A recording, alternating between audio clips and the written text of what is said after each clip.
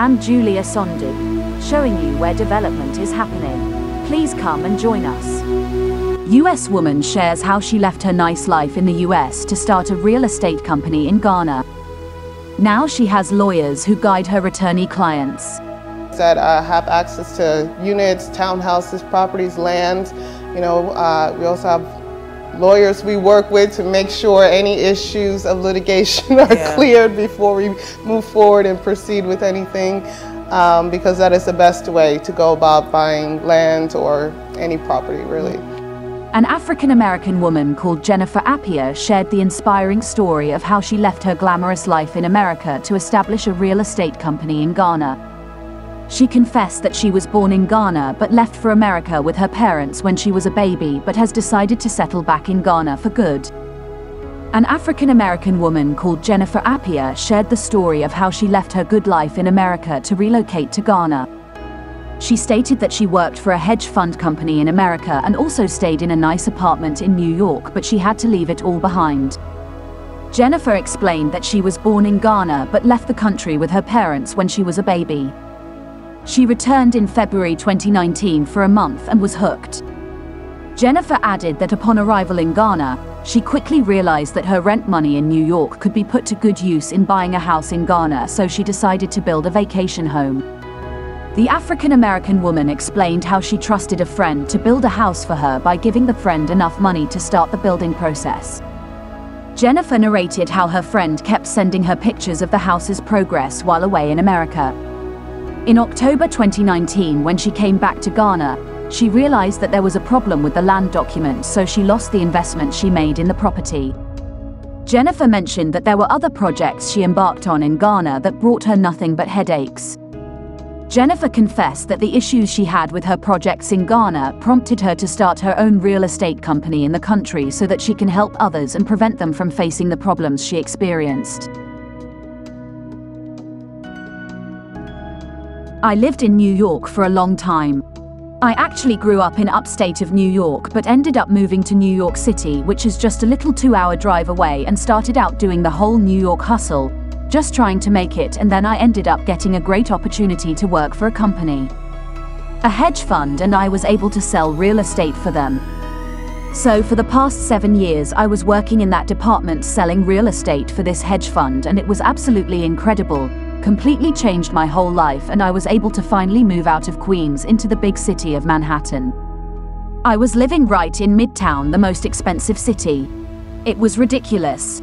It's not unheard of to pay upwards of $5,000 a month for rent and for one bedroom. I was living the whole dream. The American dream. Living in New York, I had everything I could think of. Beautiful apartment, beautiful view of the city. It was every girl's dream. You can walk into any store, get whatever you want, but then 2019, it was just something that was like calling me. I was born in Ghana, but we left when I was just a baby. We left when I was just a 6-month-old baby, so I never knew Ghana. I didn't grow up here. We didn't come back and forth to visit or anything.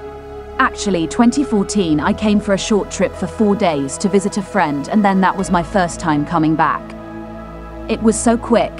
She had a beautiful home, beautiful place. It was so nice, but I was really in transit.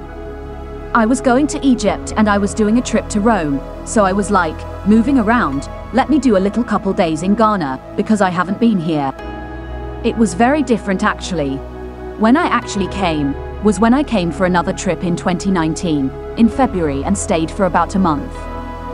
There were more roads, airport was completely different, it was so nice, and I was like, wow, Ghana has really changed in just a few years, and so, that was the first time I had a chance to start thinking about the building process. And I was like, I'm spending a lot of money on rent in New York. Had I saved this money, I could have built a really nice house here in Ghana, so let me at least try to have a vacation home. So I wanted to start the process of building, and I did. I started a building. There was a friend of mine that I've known for several years. He had a construction company and they said they would be in charge of building, and all I had to do was provide the funds and they would take care of it. And along the way they were sending me pictures and videos, so I'm in New York thinking, oh my gosh, I'm building a house. And then I get here October 2019. and the process was not really that far. The pictures was real, but there was an issue in the land documents that I wasn't aware of before. So that's when I found out the whole process of buying land and litigation, and not knowing that in Ghana a piece of land can be sold off to 5 different people, and it's very difficult to make those changes unless you want to be in court for a long time. I had to pull out of that house and then start another project, which seemed like a great idea. The headache that came out of that first one was just unreal. I had so many friends back home in New York that were like, hey, you know, we want to go back home. It was during the whole Black Lives Matter movement. There's a lot of injustice in America, and people were sick and tired of being sick and tired, and they're like, we want to go back. Let's go back to Africa. Africa is not what they show on TV in America, because when I got here I was like, this is better than what we have in America. I was like, this is great, and then they're like, we want to go back home too. What are we doing here in America? So I would get so many questions, and I didn't really know how to answer it because my experience was very challenging. So it was very difficult, and I was like, you guys just slowly roll. You don't know the process of building. Everybody's excited about building, but it's a process and it takes a lot of time. You really have to do your research and know where you want to be. After everything, I was like, you know what? Let me start this company, because that's what I was doing back in New York. I know real estate. In New York, we were selling shares, you know, shares. Little bit different than what they do here, and then I realized that the real estate market here is like night and day, nothing like in America. Totally different ball game. You are dealing with a whole different situation. Financing options are very different. There's no mortgages like in the US. It's very common for people in the US to take out a 30-year mortgage at a very low interest rate, but in Ghana it's not like that. It's a cash buy, and you're after your deposit. If the building is already completed, you have about 30 days to come up with the rest of the remaining balance, and it was like night and day. I could not believe the amount of people that had access to liquid cash like that in Africa. They cannot call Africans poor, they cannot. Whatever they're thinking in America is not true, because they pay cash for everything here. If you see someone with a house, they paid for it cash. If you see someone with a car, they paid for it cash. There's no financing or long monthly payments here. It's a different ball game, and it really opened my eyes, and I was really happy to see that. But it does make it so much harder to do business and to do very thing.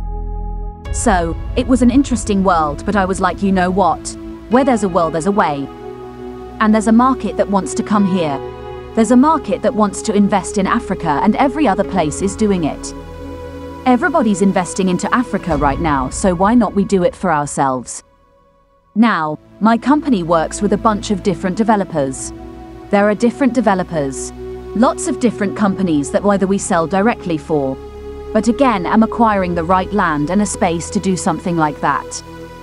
It has been quite a challenge for us, but work with definitely a bunch of different developers that have access to units, townhouses, properties, lands. Also have lawyers to make sure any issues of litigation are cleared before we move forward and proceed with anything, because that is the best way to go about buying land or any property. When people want to buy from me, first of all, I would ask them for their profiles for me to get an idea of exactly what they're looking for, the location where they want to be, what type of unit, if it's an apartment, a townhouse they want to build from scratch, if they want to do anything like that. Recently, we had a young woman, a very established woman who come in, and she was looking for a condo, and she wanted to be in Accra. She said, I've had the big houses, I've done everything I want to enjoy my life because my children are grown. So we found her a beautiful unit in Airport, and it just so happened that it was already built, already constructed at a villaggio actually, and she fell in love with it. So we talked with the developer, they negotiate the prices, and typically we take them around. Now, I want them to go around the first, because I think my biggest mistake when I first got to Ghana was rushing. Once you're here for a while, you kind of get a feel of where you want to be, what area you want to live in. Is it closer? If you have children, closer to their school? Is it closer to your job, or are you just building and buying a house, or something just because it's all that was affordable? But we usually take them around what feels like home. What areas do you want to be in? Do you love the mountains? Do you breathe? What part of town do you really want to feel? So we really take them by the hand and walk them through the process, because people come for so many different reasons and there are some cases where being right in town is not the best avenue for them. So we kind of feel out what they're looking for, and of course budget. You know, Accra has definitely changed. It's definitely more expensive, but they can find something beautiful which is maybe just about 30-minute drive away. So once the profile is filled out, we then move forward and then get in touch with each developer. This is the end of our program today. See you on Intervlog same time tomorrow. Thanks for watching. Please like and subscribe to my channel and press the bell icon to get new video updates. Thank you for watching Intervlog.